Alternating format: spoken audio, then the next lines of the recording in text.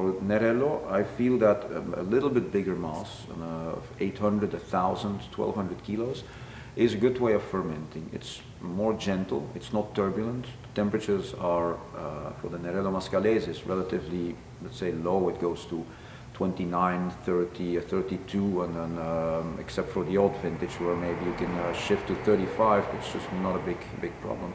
But if I would have a bigger mass of fermentation, which I did a test in a cement tank, and there I think the tannins were too harsh, and that was vintage 2008 on the Contadino. We had 2,500 kilos of grapes, and I feel there I extracted something less positive, too harsh tannins, and I think a part of it came from the seeds. Whereas my wines in smaller batches give me a much more subtle, nearly, I can't say silky, the tannins are there, but it's a much more fine-grained tannin than with a bigger mass in fermentation, which is very turbulent.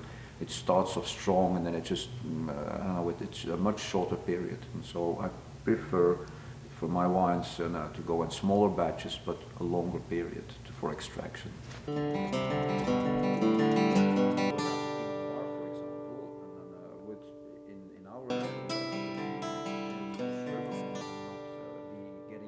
Summer nearly suffocated and strangled, and so you don't have that